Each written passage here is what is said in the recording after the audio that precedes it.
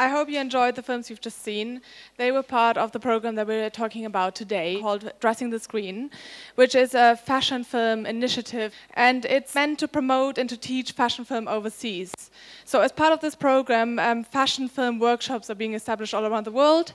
One of these was Russia in last December. Tonight I'm very proud to have a panel with me of 6 fashion insiders from Russia. So I'll pass on the mic now for our panel to introduce themselves. My name is Vlasta Gureva. I'm the owner and creative director of Sophie Goes Around. It's an online platform for creative platforms. For creative projects. I'm currently based in Moscow. I used to live in London for 3 years. I studied in London College of Fashion. I'm happy to be here. Hello everybody, my name is Natala. I'm the features editor of the Interview magazine, the Russian edition of the famous Andy Warhol's magazine, which was established in the United States in the 60s. Also very happy to be here. Hi, my name is Natasha Turovnikova. I'm a little bit of everything in fashion. I loved it since I was born, so I tried almost everything. I've been educated as a designer, working as a journalist, writing for Russian Vogue, been working on TV as an editor in a fashion program, doing a little bit of design, and worked a little bit on this project in selecting young designers for this project. Working a lot with young contests in Russia, with schools. Well, my favorite part is to look for the new talents and be able to help them. So we can talk about designers and videos a little bit deeper if you will have questions. Hello, my name is Maria Pudan. I'm a founder of the first Russian blog about fashion film in the Russian language, and I'm starting interested in fashion film maybe 3 years ago, and the first goal in it was the first fashion film festival for Russian directors, and our creating was Diane Pernet. It's very great for us, and after that I thought that it will be my life. I like it, and the directors which we see on this showcase, I helped to find these directors, and I think it will be great because I like these directors. Thank you. Hello, my name is Anastasia Fedorova, and I'm a fashion writer and editor of the Calvet Journal. That's a magazine about contemporary Russian culture based here in London and Shoreditch.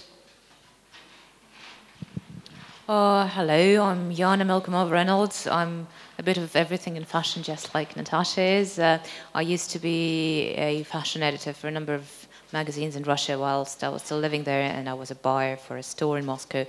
And then I moved to London, and I wrote a feature about Russian fashion for Dazed and Confused in the UK 7 years ago. And I'm amazed at how much it has changed in the last 7 years.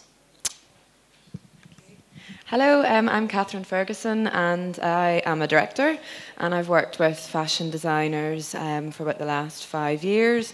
I also started the Bird's Eye View Fashion Loves Film strand at the ICA back in 2007, and I've been curating fashion film and promoting fashion film really ever since. I work a lot with the British Council, and have been running these workshops with them in collaboration around the world for the last 2 years. We've been to 10 different countries, and we also launched the world's first fashion film exhibition called Dressing the Screen, which launched in Beijing in 2012 and in Singapore in September this year. So that's me, and I'm going to pass you back to Marie. I'd like to start with you, Anastasia, because obviously you're the editor of Calvet Journal, which is an online magazine for, contemporary culture in Russia. So I think you should have a quite good overview of where the creative scene is heading in Russia. Is there any quick overview you can give us from your perspective? Yep. Well, it's obviously not an easy question. but I can't say for like the whole Russian culture, obviously, but what I work with every day is pretty much really exciting, and it's like really young and thriving scene. And I think it's due to the fact that most of the people who work in creative industries now, they're sort of in between 20 and 30, and they grew up in a really rapidly changing country, like after the collapse of Soviet Union. And this change has been really exciting, and they kind of involved in international culture, but they still have something to say about what's happening in their country, which is obviously very different. And an important point to highlight is basically the influence of the internet, because I think the best platform for this new talent to showcase themselves is obviously social media, blogs, various internet platforms, which didn't exist before. So I think it's a huge advantage in Russia, because you don't have to go through the institutions anymore. You don't need like museums, or like you don't even need to basically go to university and study to like do amazing work. And this is what's really exciting now. I can see a lot of similarities to what we're experiencing over here, because especially if you take it back to fashion film has been around to a certain degree, but there was just never a platform. So the internet has been a major player in promoting, new ways of communicating fashion and giving, young designers, image makers, creatives in general a voice. And I know a lot of you are bloggers and a lot of you work online. Has the internet been very instrumental in giving young creatives in Russia a new sort of push to promote their work? I think when the story started, not a lot of time ago, because 3 years ago and 4 years ago, I have never been made something like this quality fashion film. It was something new. It will some kind of feeling. The guys just tried to show something for he doesn't know, for him, only for himself. And this is amazing, because you can see what they see, how they feeling. And now when they try to work with cool directors like came us to Moscow, and I think the level up, and we can see at different levels between 4 years ago and now. And for designers, you can hear Russian designers, so that it's first time for him to shoot the video, and they will be a very interesting experience. So after that, I speak with them, and they say that okay, next time we will shoot the video. Catherine and me went to Russia in December to be part of the workshop, and we were very surprised by a lot of aspects of Russian filmmakers and Russian designers. But I wanted to ask Catherine, who is obviously leading the Dressing the Screen workshops, and she has been to every country where the workshop has gone. What are your specific inspirations that you've taken from Russia? Where does it differ, and where is it very similar, or is it very similar to London? How would you describe the Russian fashion film landscape? Good question. I really enjoyed our time in Russia. I thought it was fascinating. I thought the approach wasn't worlds away from how it's approached here in London, I have to say. What I really enjoyed was seeing designers and filmmakers who collaborated, who were really trying to explore the Russian heritage and the location, and to really bring a bit of their own culture into their filmmaking. I mean, that's definitely the films that stood out to me as being very interesting. And I think lots of designers and filmmakers who are going to do fashion film across the world really need to keep that in mind. You know, it's about it's not regurgitating what's happening in the four fashion capitals, because I mean it's all been done to death anyway within fashion film.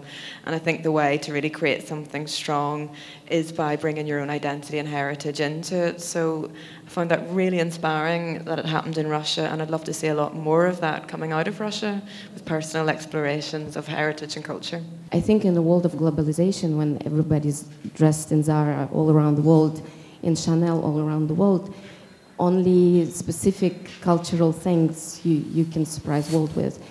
And in that case, I want to say a few words about Georgia. It's former Russian Republic, which is a country right now on the Black Sea. We missed it in the 90s, and we missed the huge layer of culture. And Georgia is still providing world with this culture. You can see there's a corner of Georgian designers here. There's very interesting contest in Georgia. Maybe it will be your next destination to go to Georgia and do film project over there, because they really have something to say there. So that's the saddest part, that from my point of view from this project, that it wasn't in a very good way Russian enough for the world. I would question what Russian enough is in the first instance, because I would argue that Russian today is not, it's certainly not about Russian dolls and old shawls and babushkas and da-da-da-da. And I would say that the post-Soviet Russia is a territory where all the postmodernist cliches, the bricolage, the death of the author, da-da-da, are blown up to unprecedented size, because we are, as the first generation to grow up in this no man's land, we are so confused and lost as to what we are, where we come from, what is it that we've left behind. Do we want to inherit anything from it, or do we want to renounce it completely? That, I think, this complete lack of references, any references that would be easily recognized by a non-Russian eye, I think this actually captures the Russianness as it is at the moment. This, I really don't know what to make out of who I am. I think that is what the contemporary Russian psyche is about. Actually, I was thinking that it really has an explanation that a lot of Russian artists, a lot of Russian designers, they don't really get inspiration from the heritage, and they are really looking into the world around us, because, well, that's really easy to explain, because we lived in the Soviet Union for 80 years, and we had a huge lack of European culture. And we really missed it. And, you know, everything that was from Europe, like, I don't know, my dad brought jeans for me, and they were from the United States, and it was like, you know, something from a completely different world. So now when we actually got our doors open, and we can go outside our country, we can get inspiration from the whole world, that's also very exciting, you know, because we didn't have it. We couldn't do that. So, I mean, maybe that's an explanation why we are not really digging very much into our heritage and are looking for the world around us. Like a simple example is Gosha Rubchinsky, who's like probably the most famous Russian designer like in the world. And what he did, he basically was talking about Russia in an international language, because like his visuals are same visuals as like Dazed and Confused and like ID and The Face and so on. But this is like a vision of Russia. It's not like his sportswear, which is like so exceptional that everybody wants to buy it. It's basically this like picture of grim Moscow suburbs with like high rises, which nobody ever seen before, which is like this face of like Russian teenagers, which nobody seen before. So I think for a Russian designer, this is really one of his strengths to use, is basically to show this and explore the world, which like nobody's seen before. No matter what a person produces, there's always going to be some sort of influence. So even if Russian aesthetic doesn't really know where it's placed, as you've been saying, I think they will take influences consciously or subconsciously from somewhere. So for me, like as a person who's only been to Russia once and who is working for a fashion film platform over here in London, it's extremely exciting to see something that incorporates a local aesthetic into it, because it's different, because it's original, and because it's something that we haven't seen. I wanted to talk to Catherine because you've been running, you've been creating fashion film festivals since 2007, 2008. Do you see Russian fashion film, or was this your first experience with the medium in Russia? I have to say, I think this was my first experience, to be honest. Yeah, I mean, well, back in 2007, I struggled to find 10 fashion films that could be shown full stop from that year. They just didn't exist, bar SHOWstudio pioneering the genre and a couple of amazing designers in the UK, really. There really weren't any fashion films, and certainly none from Russia. You know, I mean, I think what's been fascinating in working on the Dressing the Screen programme and working around the world is just seeing how important fashion film is becoming to the rest of the world, and it puts designers on this global platform, and it wasn't previously possible. And I think we're going to see an awful lot more of it. I'm really excited to see what else does come from Russia, but I do agree what you said about, I mean, it doesn't even have to be heritage or location, but it's having something, it's hard enough within the UK to get work that's original these days, because everything's being regurgitated over and over again, image-wise, so I think we're just thrilled when we see a new style, so I think that's what we mean by that, isn't it? I just wanted to add very quickly that when I was watching the films, I figured that I obviously saw a lot of familiar faces that I haven't seen in many years, so I was almost a bit tearful at times. But it was interesting for me to see that a lot of filmmakers were people that I used to know as photographers. At least 3 of them as very good photographers, not necessarily fashion photographers as well. So it's interesting for me just to see how they were using very strong narratives in their work anyway, and it seems to be a very logical move for them, and I'm sure that you helped them to sort of fulfill this potential that they had. But it's interesting that you're saying that there is not a lot of fashion film. I'm wondering if more Russian photographers will be moving into that medium going forward. But I'd like to speak to Maria about that, because you have set up the Fashion Film Digest in Russia, which is a fashion film platform. How much is this medium established over there? Are people doing it, and who is doing it? Is it fashion photographers or is it filmmakers? Not a lot of. As a rule, it's people who finished to learn on cameramen, directors on a Russian University of Cinematographer, like VGIK, or something the same university, and they all his life shoot the video, and I know only 1 or 3 directors who started his career from photographers. So, because in Russia, actually, like for directors and for designers, we don't have a product. We haven't luxury product. We haven't cars, perfume, cosmetics, jewelry, and more directors started to shoot his film not from these kind of items. No. And photographers working with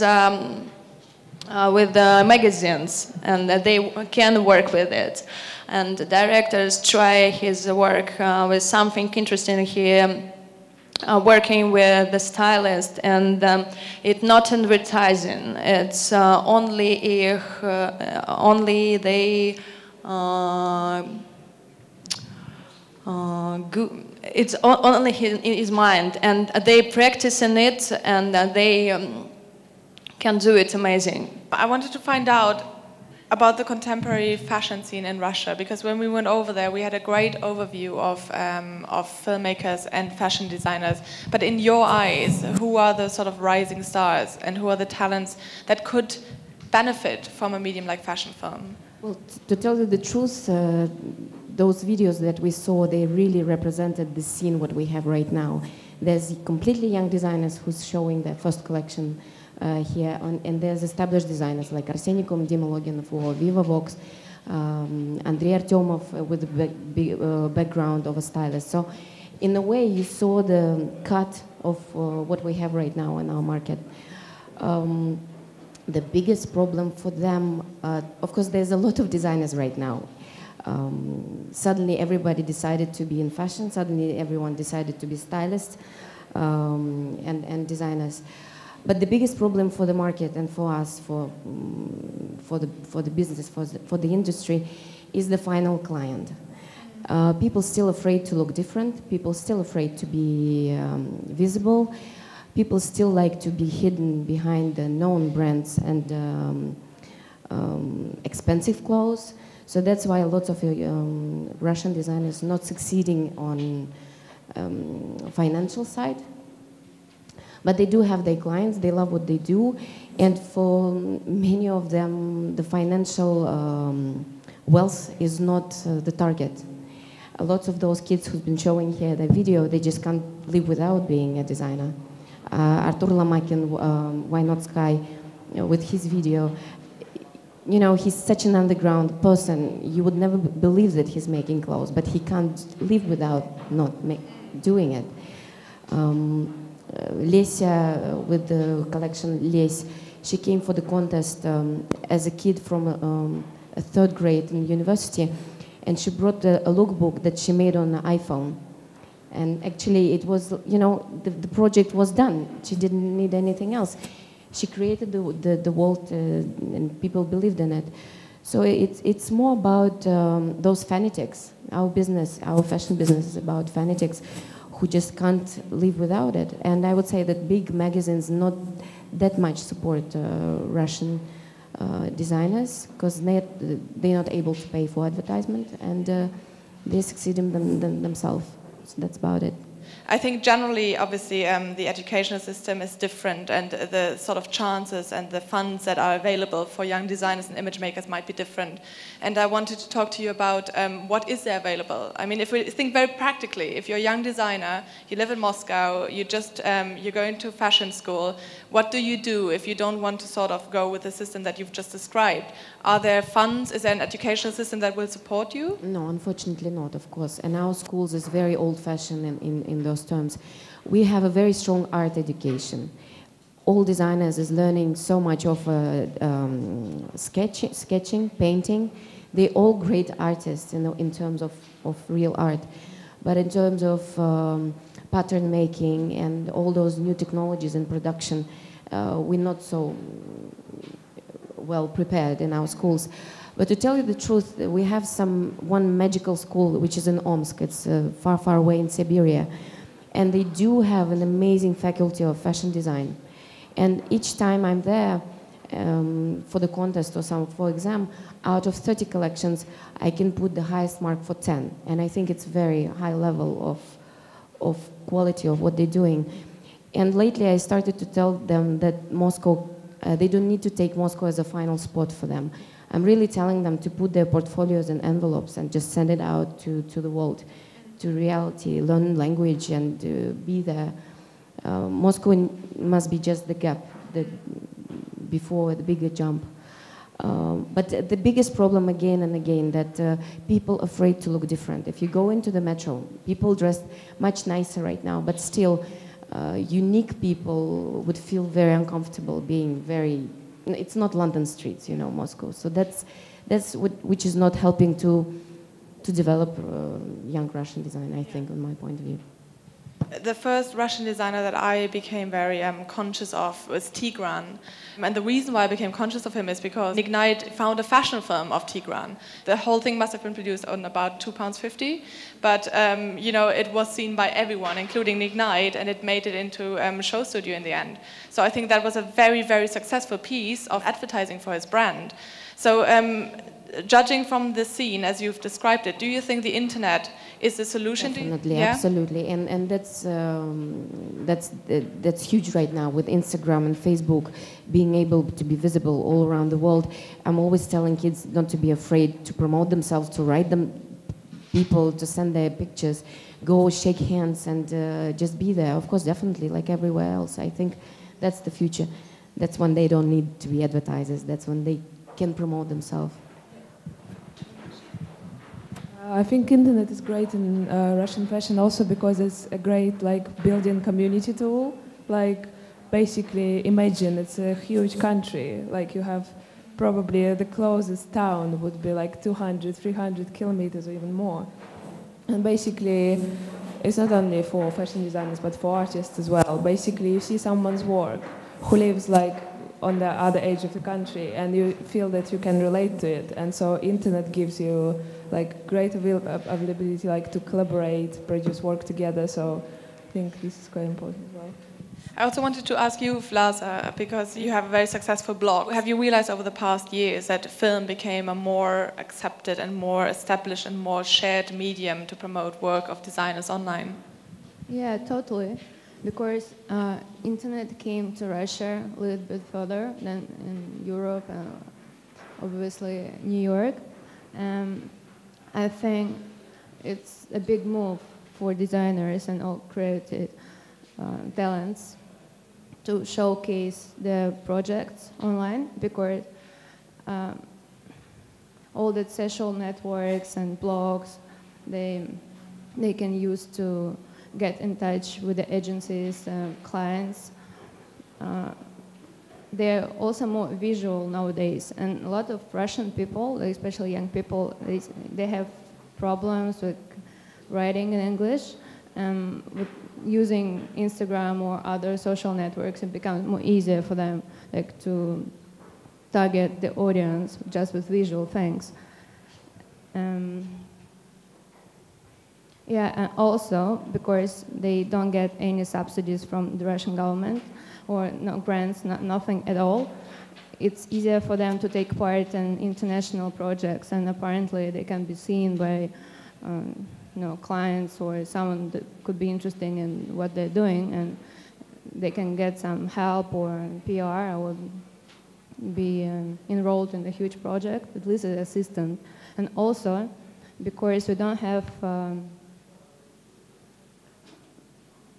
have big productions in Russia, or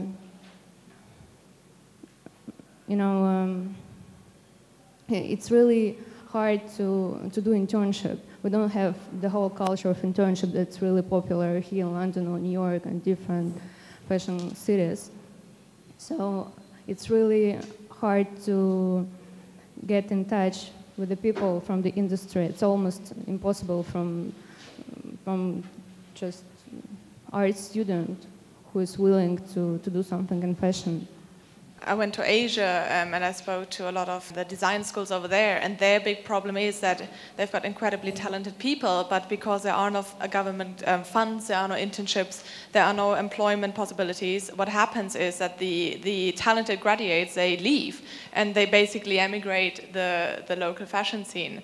Is that what is happening in Russia? Do the good people leave? Totally. They leave to London or New York, ones who have family support, they're going to study somewhere in fashion colleges all around the world. And recently I realized that a lot of people who studied here in London, for example, they're coming back because they want to do something in the country. That's really good for... Why do you think that is? Do you think there is a pride in, is there pride connected to their heritage? Do they want to come back? Or is it a business plan? Well, I hope so. I think it could be both. Because Russia, it's emerging market and it's really good market. Everyone is, all brands, they want to sell there. So for me, being educated abroad and doing something in Russia, that's the best thing you can do actually, because you're linked to both, to clients and to the market, and you can work a kind of a bridge between two. I just wanted to add that the beauty of Russia is that it is not a saturated market, unlike the UK, unlike the Western world. And so everything is possible if you are passionate enough, if you persevere enough, if you're lucky enough, everything is possible. What would be the opposite of beauty? The non-beauty of Russia is the complete absence of an industry as such.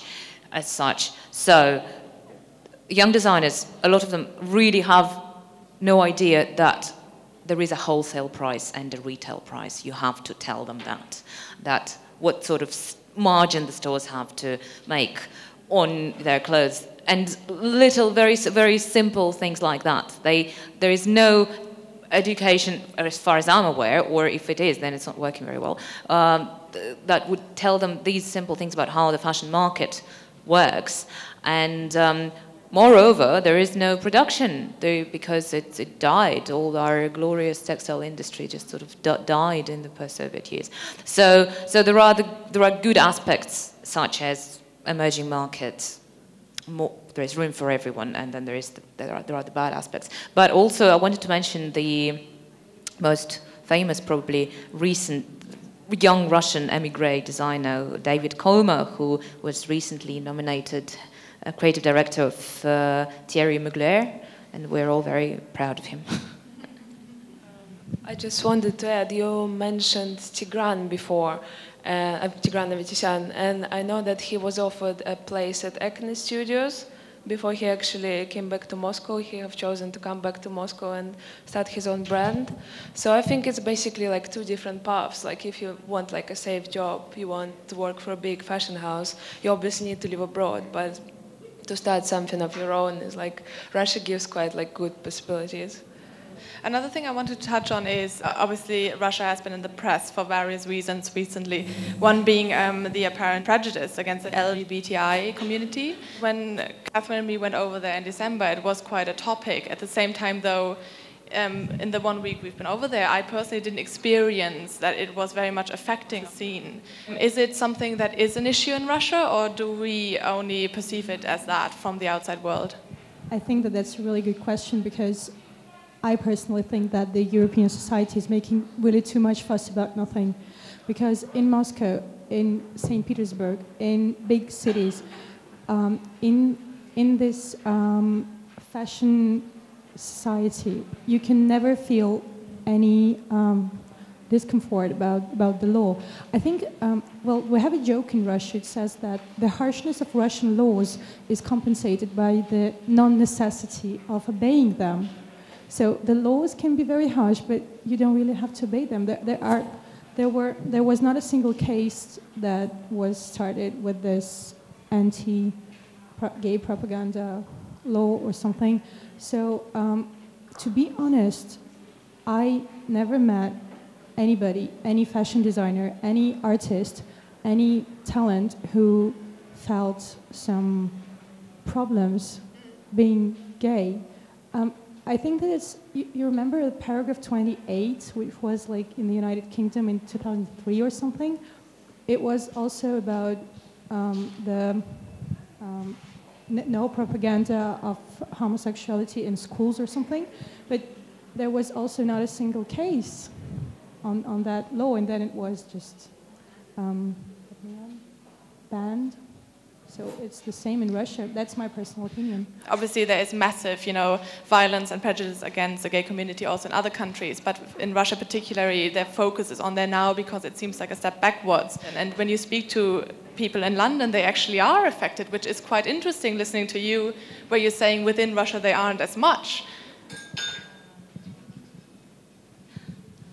Don't get me started on that. Well, I agree that you can, in Russia, and that is a very Russian thing, if you are part of the creative community, you're very likely to live in an ivory tower with your fellow creatives, not trying to engage with these surroundings as little as possible, which I think also goes back to our discussion that we had earlier as to why do Russians not incorporate their immediate surroundings in their creative work because they don't want to. This is their resistance strategy. I have nothing to do with it. I don't touch them, they don't touch me, that doesn't affect me. So I'm sure that indeed, if you are surrounded by this protective bubble of the creative community, and your only movements are from your house to your car, to the party, back to your house, to another party, yes, of course, you will not feel affected. However, as Mary is saying, why is this discourse in place in the first place? And I remember at some point when this law was just being discussed, I think, or it was just about to be implemented, I posted on my Facebook page, I've posted some pictures that I took in Paris of a little exhibition at the Mairie du Troisième with photographs of same-sex couples that consisted mainly of celebrities. So I posted on my Facebook page saying this, and there are kids playing around. And I posted on my Facebook page saying, well, you know, there are photos of same-sex couples and there are kids playing around, nobody's dead.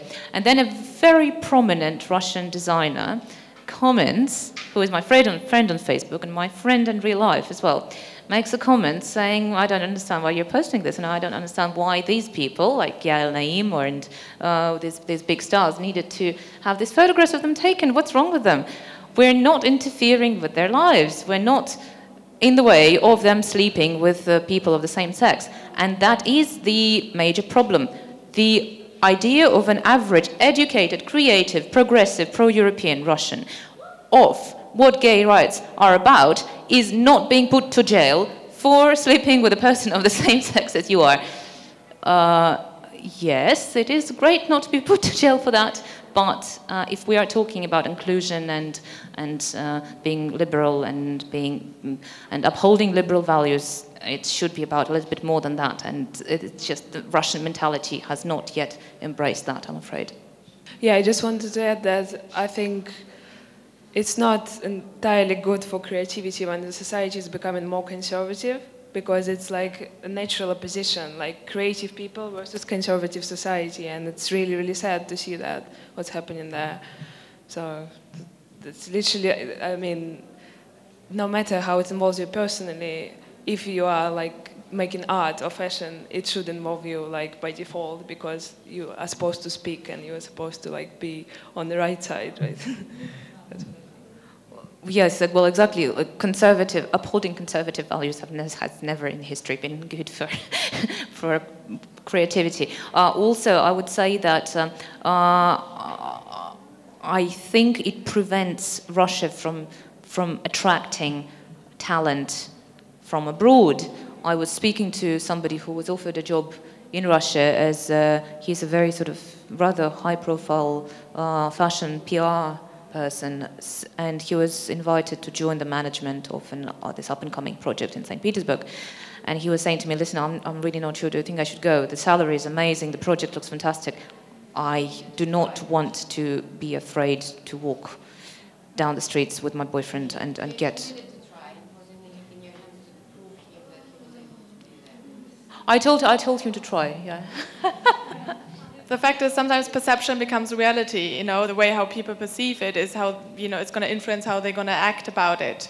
But I mean, I am happy to hear that within there is not a massive, massive influence on the daily life of, you know, the gay and lesbian community. And this is also what I experienced when I went over there, and it was really refreshing to see, because from the outside, this is not what we're getting communicated to. The last 2 points I wanted to discuss are there any platforms? I know there's Fashion Film Digest, which has been establishing fashion film in Russia.